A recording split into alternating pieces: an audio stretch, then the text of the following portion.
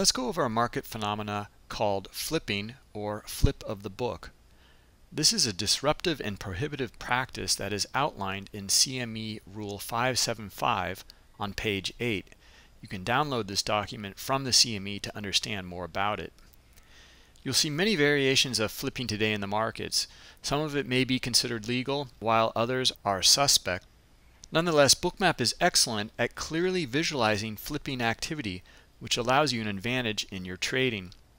Let's take a closer look at an example in the chart.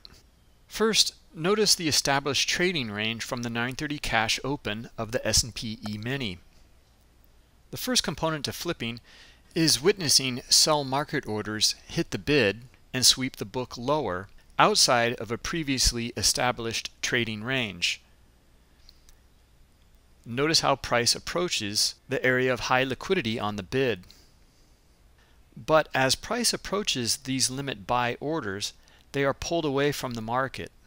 These traders no longer have any intent to trade at these price levels. Then we see a continuation of aggressive market sell orders hitting the bid and sweeping the book to even lower levels. Next, we see the emergence of large sell limit orders flip from the bid over to the offer. This high liquidity on the offer acts as a barrier for price returning back into the previous trading range. The flip is now complete.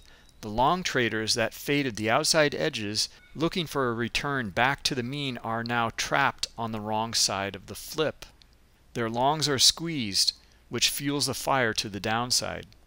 Once you start objectively recognizing flipping activity, you'll be able to take advantage of this phenomena and use it for your benefit in Bookmap.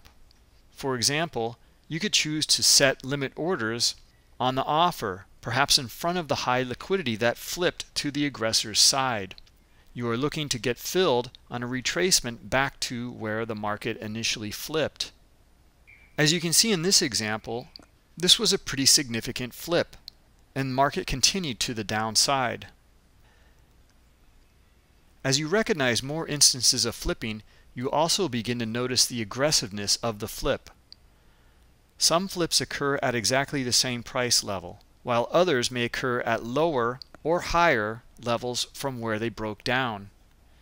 In our example, the flip was pretty aggressive because the orders flipped a few ticks above where they were previously pulled on the bid.